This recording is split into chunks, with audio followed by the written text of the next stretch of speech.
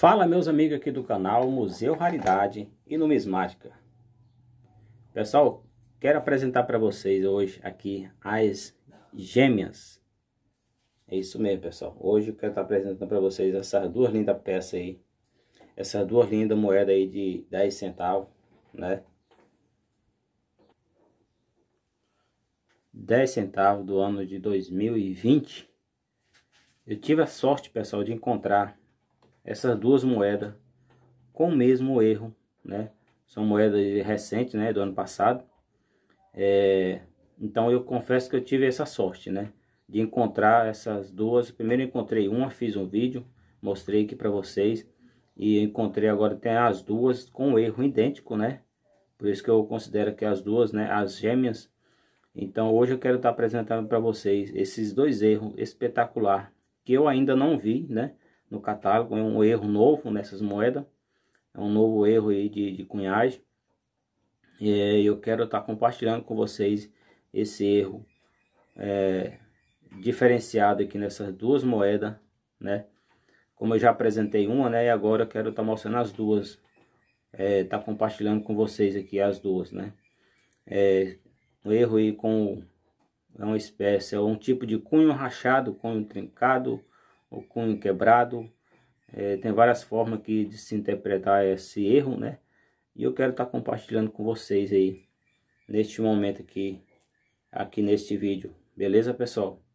Então, pessoal, bora lá. Eu vou mostrar para vocês aqui os dois erros que o erro que nessas duas moedas, que é as gêmeas, né? Então eu vou girar uma, né, para vocês verem um erro que tem nessa aqui, e vou girar outra para vocês verem o erro também que tem nessa outra. Então, como vocês podem ver, são idênticos, né? Os erros de cunhagem, e bem visível, né? São bem visíveis esses dois erros de cunhagem aqui. Pegando aqui até aqui, você pode ver que tem a parte aqui dessa trincado, né? Daqui, aqui também. Então, pessoal, são duas moedinhas aí, show de bola. Eu quero arrumar um coin holder e aproveitar que elas ainda estão um pouco conservadas e colocar ela no coin holder para manter mais o estado de conservação delas, né? Então, pessoal, os erros de cunho quebrado é baseado, a gente faz um cálculo mais ou menos pelo catálogo. Aqui eu não vi esse tipo de cunho quebrado no catálogo, porque esse catálogo aí ainda não foi lançado esse erro, né? Então ele é novo nesse catálogo. Eu creio que os editores aí logo vai estar mostrando, então vai estar catalogando eles, né? Em breve, eu creio que no próximo catálogo, não sei. Se você já encontrou uma moeda dessa, pessoal, você que é colecionador, observador numismático, assim como a gente, se você já tem uma como essa, você deixa aí no comentário aí, beleza, pessoal? Então vou mostrar para vocês aqui os vários tipos de erros que tem, de cunho quebrado que tem aqui nessas moedas 10 centavos e nas outras também, beleza?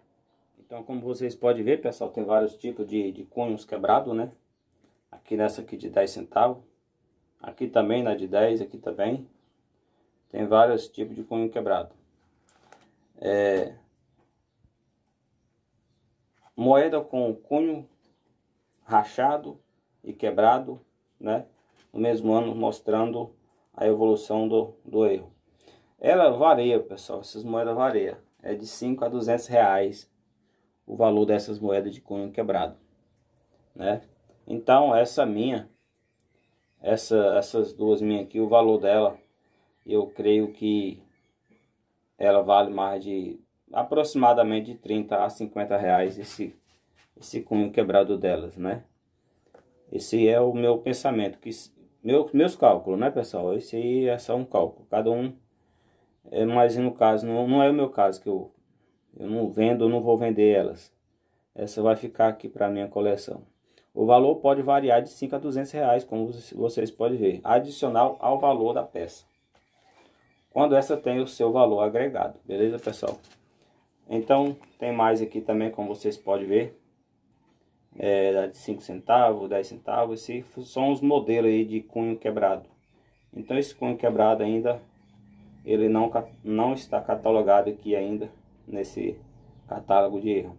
Tem um aqui, mais ou menos na direção desses cunho quebrado que eu acabei de mostrar, mas ainda não é igual esse que eu tô apresentando para vocês. Beleza, pessoal?